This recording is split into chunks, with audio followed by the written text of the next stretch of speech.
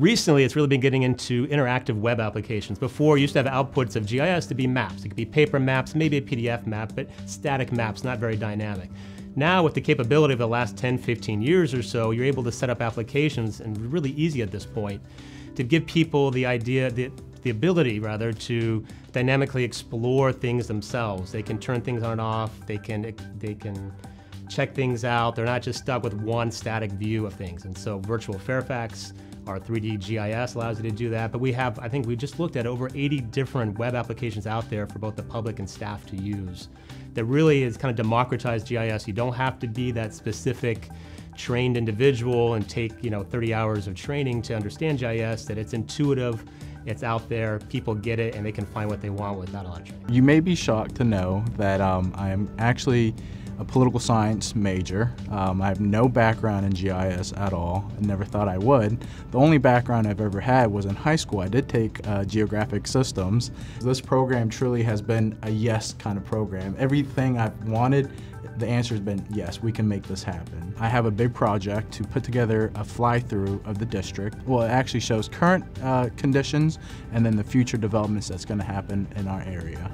With the software we have available in the county, which is Virtual Fairfax, we were able to go in through the back end and add a little bit of the 21st century by using software that's available to all citizens in the Fairfax County area, and that goes live in front of residents who show up to the town meeting. And this past 31st town meeting was actually the most viewed town meeting and most attended town meeting. We've had about 400 residents who participated, and we had about 500 views online on Facebook Live, and people got to witness the Virtual Fairfax software being used. Another thing we have here in Virtual Fairfax, which is fairly unique, is the ability to take people on tours.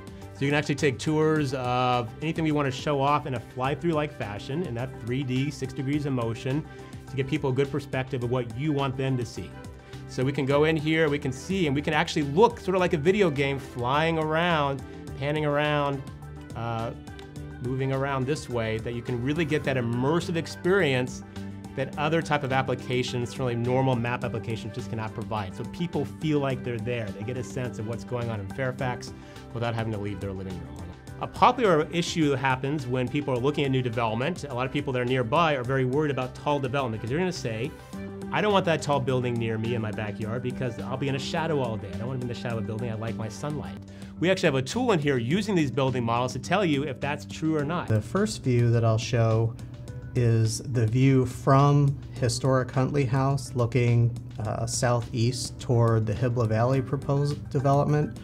And I modeled some 3D trees here to better explain to county supervisors, who are elected officials in Fairfax County, as well as the public, what LiDAR is, and that these groups of points are actual height measurements of buildings, the ground, trees, and everything else. And these two trees in particular, as well as a few others, were what we thought would do the screening. So to better explain what those points were for those trees, I modeled them and then drew what these are lines of sight right here. So what the green means is that the project is visible to a point, and then the red beyond those trees says that you can't see the project from this origin because it's blocked. And every one of these blue squares here represents a point of obstruction where along that line of sight that your view is blocked. Also, you have other agencies like Office of Community Revitalization. They are in charge of looking at different areas of the county that have been designated and try to revitalize them, redevelop them. And this is really an application made for them. So we actually created a bunch of 3D building models specifically for those areas, which I'm happy to show, and that they were able to see all the existing environment as it is and then plop in those proposed developments in there so people can see how it mixes with the real environment. Not an idealized environment that maybe an architectural rendering might give you, but the real environment as the real buildings really exist with the imagery as it looks like from above and from the side, and they can see how it meshes or doesn't mesh with that environment. We have the fire department does their fire plans. We have Economic Development Authority, which is in charge of finding buildings for people to come move big corporate campuses or smaller businesses here to the county.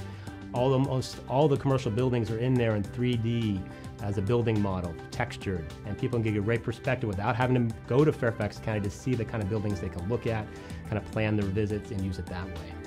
We also have even Department of Family Services will use it to find a lot of information on some of the integrations we built into virtual Fairfax.